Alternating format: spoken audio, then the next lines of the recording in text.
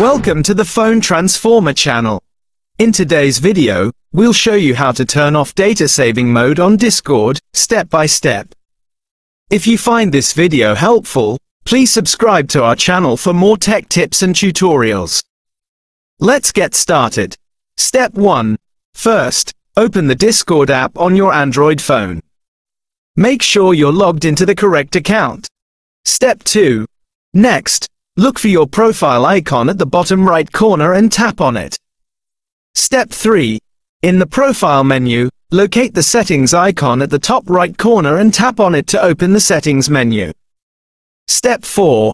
Now that you're in the settings menu, scroll down until you find the chat option. Tap on it to move forward. Step 5. Inside the chat menu, scroll down a bit, and you'll see the option for data saving mode. It's usually enabled by default, which helps reduce data usage when using Discord.